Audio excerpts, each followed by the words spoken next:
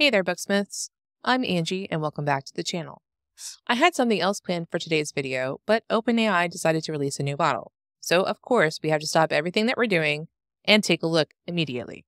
We're actually going to be looking at GPT-4o, O stands for Omni, and see what it can do since I haven't had time to test it yet. But before we get started, I wanted to make a quick announcement for everyone who offered to beta test my first sample codex for Novel Crafter. This is Cypher Shadows, which is a codex based on the Lester Dent fiction formula. You should have received an email with the link this morning, and if you weren't already signed up, I'll be sure to leave a link in the video description below where you can go ahead and get signed up. I'll send out an email again tomorrow. Okay, here we are back on OpenAI's website. And if you come here and click on the spring update, you can actually watch the video where they announced GPT-4o. And they also showed quite a bit about what it's able to do. There are some articles here as well that you can read more. And they're supposed to be giving us a lot more capabilities for people who have a free account for ChatGPT. So again, you can go through and look through here. I also went ahead and I pulled up the pricing. So GPT-4o is multimodal, like some of the other versions before, but it's supposed to be much faster. And you can see that input is $5 per million tokens. Output is $15 per million tokens. And if you come down here to Turbo, you can see that it is half the cost because ChatGPT Turbo was $10 per million tokens for input and output was $30 per million tokens. So this is only if you're using the API, which a lot of us are using Novel Crafter. So we will be using the API and 128,000 context window. And the knowledge cutoff is October 2023. Let's see, 128. So it has the same context window, and it is actually, this was April 2023 was the cutoff for the knowledge. So we're going to go into ChatGPT and we're going to play with it today. I have spoken to Space Motion, who is the developer for Novel Crafter, and she said that it will be available in Novel Crafter for sure tomorrow. She had some more testing and stuff that she wanted to do. So I've opted not to show you anything in Novel Crafter today. We will go and we'll play in there tomorrow, and hopefully I will have some fun stuff to share with you then. Okay, here we are in ChatGPT. Now, I looked in my husband's ChatGPT account. He has the free account, and I saw that it wasn't available for him yet. I do know that they are rolling some of the 4 features out to the free users. I am a member of ChatGPT Pro, so again, that's why I have access to it. So you can see if you come down and look here at the different models, we've got the ChatGPT-4o, the newest and most advanced model, ChatGPT-4, which is actually Turbo. And then we also have a 3.5 here, which is actually 3.5 Turbo. They've also added this ability here to have a temporary chat. If memory serves, the temporary chat is not going to be saved to your account. They won't be included in any of the training.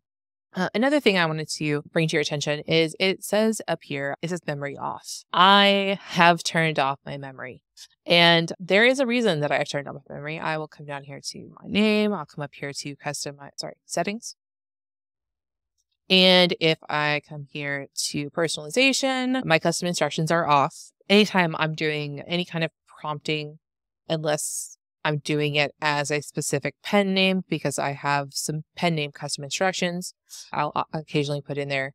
I usually keep custom instructions off. Plan to use one of the Mira Gold templates today, so we're going to play with that. But I also have memory turned off. The reason for this is I have learned that memory it has very much a selective memory. It remembers what it wants to remember, not necessarily what you think it should remember.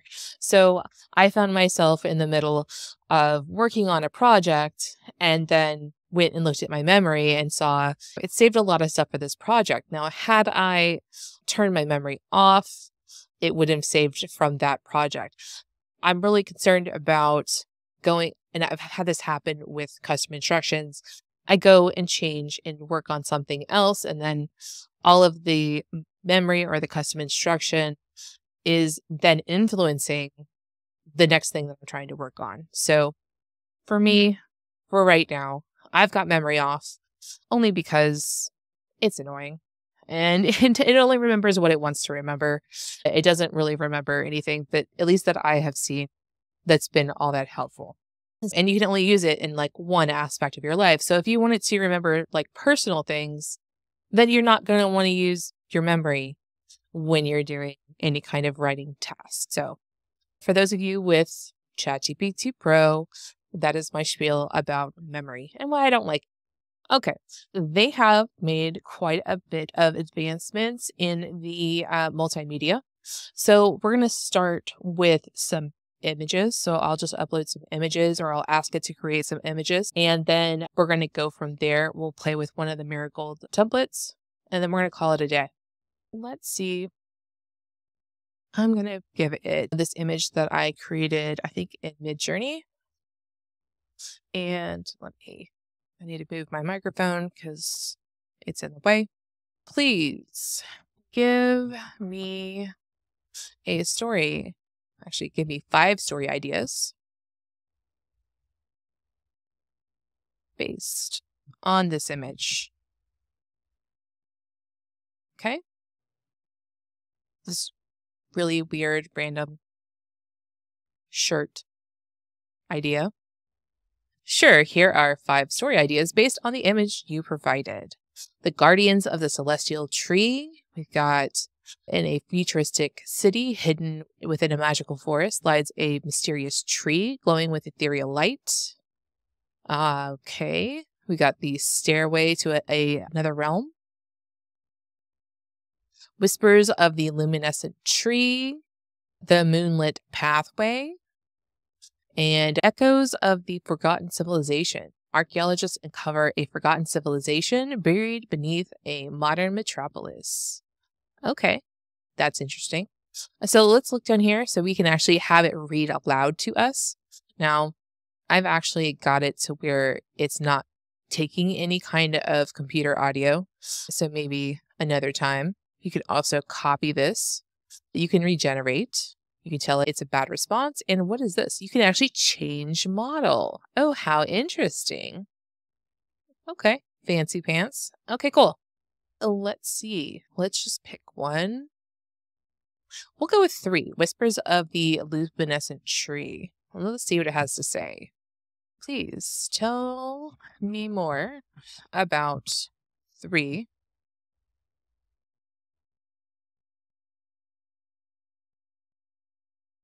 Okay. So it is got a title, obviously. Synopsis. Oops. It's going a little fast for me. In a dystopian future where nature has been almost entirely eradicated by industrial expansion and pollution, the remnants of humanity live in sprawling, decaying megacities. The air is thick with smog and the soil is barren. Amid this desolation, a group of rebels known as Green Seekers have dedicated their lives to finding a way to restore the natural world. Okay. Okay, this is interesting. These aren't AI names. Oh my goodness. I have never heard of some of these names. But that's pretty amazing. Plot. It gave us, let's see, is this 3 acts? 4 acts? So it gave us a 4-act plot. Interesting. Okay. And an epilogue as well. So a new dawn. Okay. Very interesting. I wonder what it would look like if we were to use KDSpy on this and see what it can do. I know I said I was going to do multimedia first. Let's do one more of those, and then we will pop over into KDSpy, and we will see what happens with that. Okay, let's just go back up here, create a new chat, and let me grab an image. Okay, we are going to grab a book cover that I made not too long ago, and we're going to ask it to give us a pitch premise for this book cover. So please give me a pitch premise for the book cover I shared which is for a short story called The Siren's Song. Okay, let's see what it does. And I will say this book cover was actually generated using ChatGPT-4. It was a big mess. I actually had to take it into Photoshop and make quite a bit of changes. I'm still not happy with the text, but here we go. And the area Maria Miles is actually one of my pen names. So let's see. Mesmerizing world where myth and reality intertwine. Enthralling story. In first installment of the Legends of Mythos Hollow. So it actually read Legends of Mythos Hollow right here, book 1. Okay. Weaves a tale of mystery, magic, and an ancient curse that could alter the fate of an entire town. Very cool. Interesting here. So we've got a siren's curse. Okay, cool. I might actually write this finally. I have a habit of creating book covers and then never writing the book. Okay, so I'm going to hop over into another browser and we're going to go into KDSpy. So give me one moment. Okay, here we are in my other browser and I have cleared cookies and all my data out of there. So let's go ahead and click the button. Okay, and so I am not logged in here. And let's go and find something interesting. I feel like going to mystery, thriller, and suspense. And let's go to thrillers. And let's take a look. I want to do something with a biological thriller. I'll go with medical. Yeah, let's go with the medical thriller. And we'll come up here and give it a minute to pull the data. And I'm actually going to have it pull the data for the top 40 books. So we got to give it a moment. We'll go ahead and get the top 40. For those of you who this is your first time seeing, this is KDSpy. And I enjoy using this tool, especially when I want to do any kind of writing to market. If I want to know that there's a market for what I'm writing, I like to use this tool for that. So I'm going to come up here to Insights. I'm going to come down to Key Success Factors Fiction. I'm going to go ahead and copy that. And we will hop back over and grab a new ChatGPT instance here. And I will pop this in here. Now, I don't like this part here. I always just swap out that ending text to give me 5 book series ideas, including series title, tropes, and series description. And let's go ahead and send this.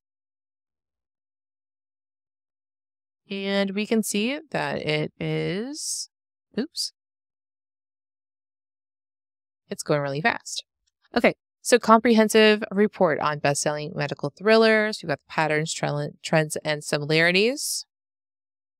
Medical and psychological elements, strong and unforgettable detectives and protagonists, twists and unpredictability, setting and atmosphere, series structure.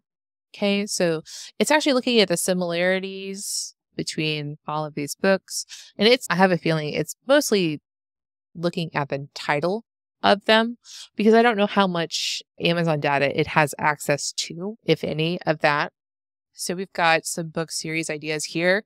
The Biohazard Chronicles. We've got the Neurosurge series, Forensic Pulse series, MedTech Conspiracy, and the Silent Scalpel series. These sound terrifying. I would not want to write any of one of these. Let's see. I'm just looking here at these names. Kate Bennett. I've seen some Bennetts. I really haven't seen any Kates. Ian Harper. We've got Sarah Mitchell. Alex, I've seen quite a bit. Alex Mason. And then we've got Emily Warren. Emily, I've seen quite a bit. It's one of those AI names as well. Not as bad as like an Ava. It really likes the name Ava. Interesting things here. I have no interested in writing any of these things. The real reason I picked the medical thriller is because we are now going to do let's see, what did I decide to do? We are going to do a genetic engineering thriller. This genetic engineering thriller prompt comes from Miracles, and I'm not sure which book it came from. She has 2 of them that are on thrillers, and I will link it in the video description, which book it came from when I remember. I will go ahead and pop that in there. Here we go. So again, genetic engineering thriller, and we'll let it go. Okay, so we've got the title, Gene Code. Tagline, the helix of creation, every strand of truth entwined with peril. That's pretty cool. The genre, again, genetic engineering thriller. Tone. Theme. We've got some world building. Tropes. Ooh, mad scientists, genetic aberration, scientific breakthrough, ethical dilemma. We've got manipulated nature, scientific hubris, and forbidden knowledge. Dr. Eleanor Graves. Now that is definitely a not AI name. I have never seen an Eleanor. I'm pretty excited about this. Okay, so we have this is a bit on the vague side. So we would definitely have to dig in and get specific. And if you will remember, with these prompts from Miracle, they are actually built to be serial fiction. So we've got episodes. We've got episode 1, logline, synopsis, characters, supporting characters. We've got antagonistic force. We've got some narrative devices, multiple storylines. We've got A, B, and C stories. Okay, so we've got season 1 here. And then we've got episode 1. So then we would just prompt it. Okay, so this is what happens in episode 1. This happens in episode 2, 3, 4, as far as you want to go. And let's just ask it, what are some ideas for things that can happen in seasons 2 and 3? So we've got season 2, the Chimera Code. And it looks like we have some new adversaries, and it went really fast. Evolution of technology, additional ethical dilemmas, and expansion of the conspiracy. A quest for redemption. So it looks like Eleanor is on a redemption journey. So it's giving us some updates on our major story arcs. And then season 3, the genesis of the future. So it looks like maybe we are now going to have a global issue or in an international conflict. Rise of the order. Oh, okay. So it looks like her family is going to be getting involved, as well as a protege. There'll be a confrontation. And it looks like a climactic battle. And interestingly, we'll be focusing on rebuilding the society. And also here's some more additional updates on the major story arc. So it looks like it's ending the arc, like the serial arc here. And then if you wanted to take off in another direction, maybe with different characters or something else, you could go from here. So that's fairly interesting. But again, I'm noticing that, and it might just be because there's a lot of people who are testing it out right now. And it also could just be it's trying to be much quicker, or if there's just a lot of content here. It's really, or we're getting back some stuff that it's pretty lean. I expect maybe a little bit more, but come to think about it, if you're using ChatGPT-4, you have a tendency to get things back that are really intensely heavy on the description at the beginning, but by the time it gets to the end, it almost acts like it's running out of context, and the stuff at the end is usually very anemic. So I'm interested to see how this continues to work, this version, ChatGPT 4o, and if we see that consistency. So I'm going to go ahead and end here for today. And we'll be back tomorrow. We will be adding this ChatGPT 4o to Novel Crafter, and we'll be using it in chats. And we will also see what it'll do writing prose as well. So you guys have an amazing evening. I look forward to connecting with you guys again tomorrow. So happy writing and keep the robots happy, because pretty soon they'll be our overlords.